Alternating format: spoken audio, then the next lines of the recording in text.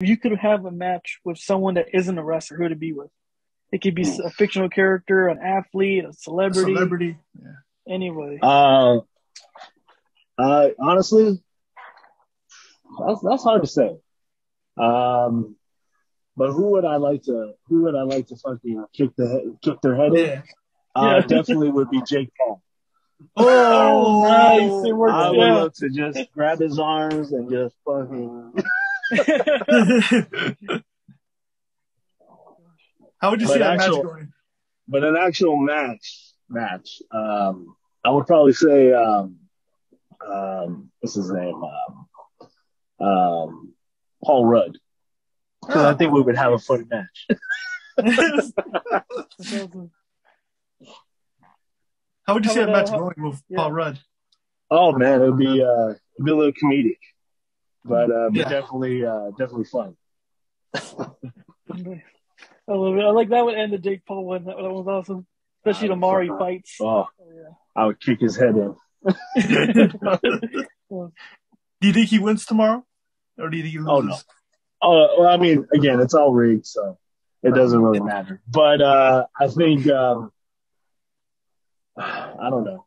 I mean, I was looking forward to Fury to go in there, but again, he pulled out. So we got what's his name? What's the guy? Yeah, Tyron Woodley. He's a good MMA fighter. He held the belt for a long time, but now he's just going down. So what tends to happen? But I see a unanimous decision for Jake because that's in the script. Yeah, pretty much. Pretty much, yeah.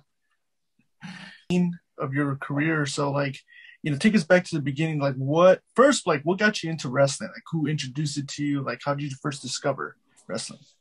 I'm old school, so it was a trip to the video store that got me, and this was probably 93 or 92. My first actual VHS tape that I watched was SummerSlam, 1989. Hogan and Hogan, Brutus the Barber Beefcake versus the Macho King and Zeus, which was a great display of a match. But the match that got me hooked was actually Ravishing Rick Rude versus the Warrior. Rude went in there and sold his ass off for the Warrior and made him look larger than life. So, that's what got me. And then growing up too, as a fan, who was your favorite wrestler? Who's one you cheered for? I mean, I was obviously a Hulkamaniac. I still have I think it was a 89 head bandana that I still have somewhere. But that one's a real precious heirloom to me. But Hogan was good. Again, perfect. I love Bobby the Brain Heenan. Bobby the Brain Heenan was a good heel manager. So and tend to like the heel sometimes. So. Yeah. And especially you can see with Rich and I's background, you see we have a bunch of figures in the back. Did you ever collect the figures or even play the video games? I had I loved the Royal Rumble Raw for the NES and Super Nintendo and Sega. But my bread and butter was No Mercy. Yeah. You can't go wrong with the 64. And WCW, what was it? World Tour was actually a pretty good one too. Yeah. So, it was kind of a little mix of things. Was there a precise moment growing up when you're you know what, I'm going to do this. I'm going to go to your school and, become a wrestler? Um, it started young, and I'm not gonna lie. I'm sitting here and I did backyard wrestling for a while, long time. I think I started when I was maybe 12. Oh wow! So I was doing some of that stuff. But what really got me saying, you know what, I gotta go do this was 2005. A little bit before that, maybe like 2004, 2003.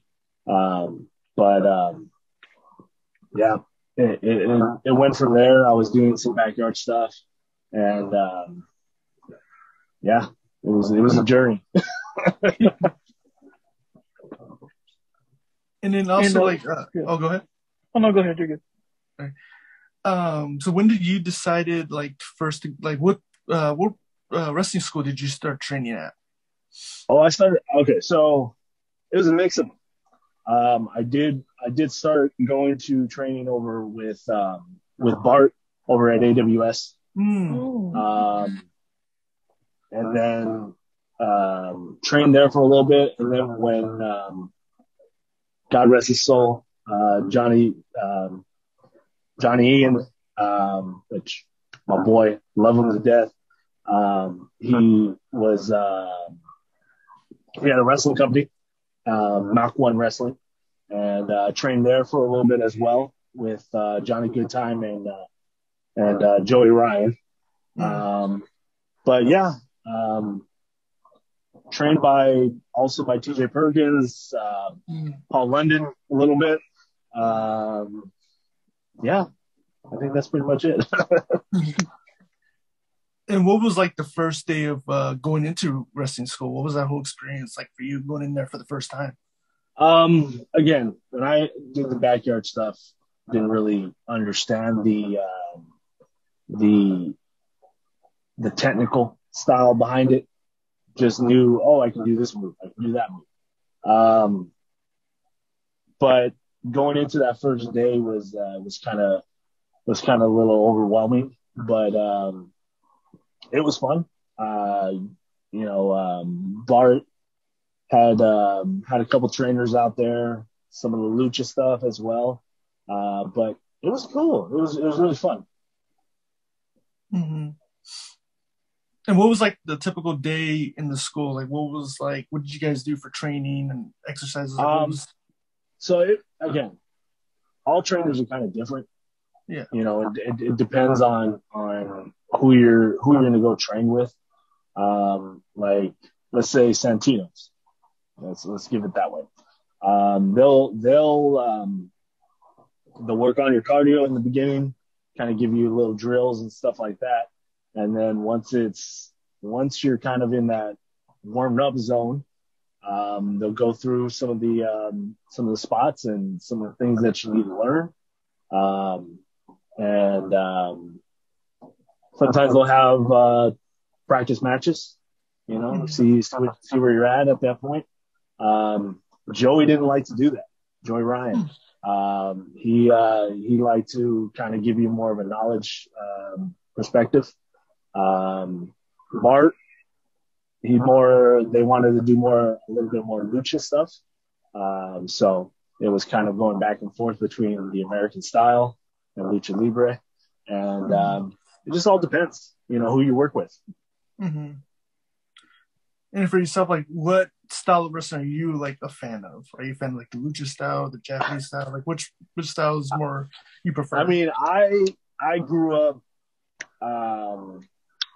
into that power man wrestling, that ground wrestling, that technician wrestling. Again, Blue Blazer was another great technical wrestler. Yeah.